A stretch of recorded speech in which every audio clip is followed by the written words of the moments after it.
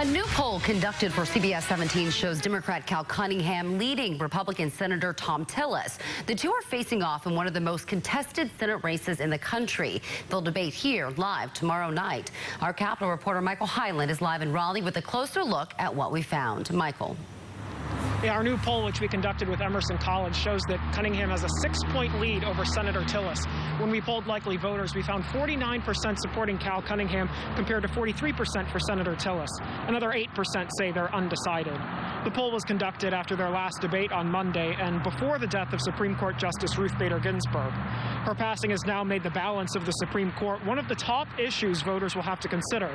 Meredith College political analyst David McLennan weighed in on Senator Tillis, saying this weekend he would support moving forward with President Trump's nominee, even though Senate Republicans did not consider President Obama's nominee 4 years ago.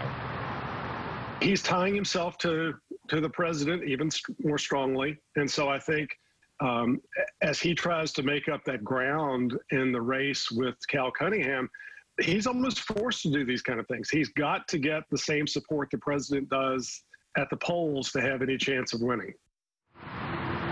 The presidential race remains tight in North Carolina. Our poll shows Joe Biden with a narrow 1-point lead over President Donald Trump, and only 1% of voters say they're undecided in that race.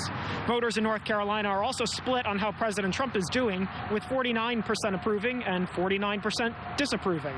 When the Senate candidates debate here on Tuesday night, this is going to be the first time they'll be together since the passing of Justice Ginsburg and the political fight that's already underway about what to do about filling her seat.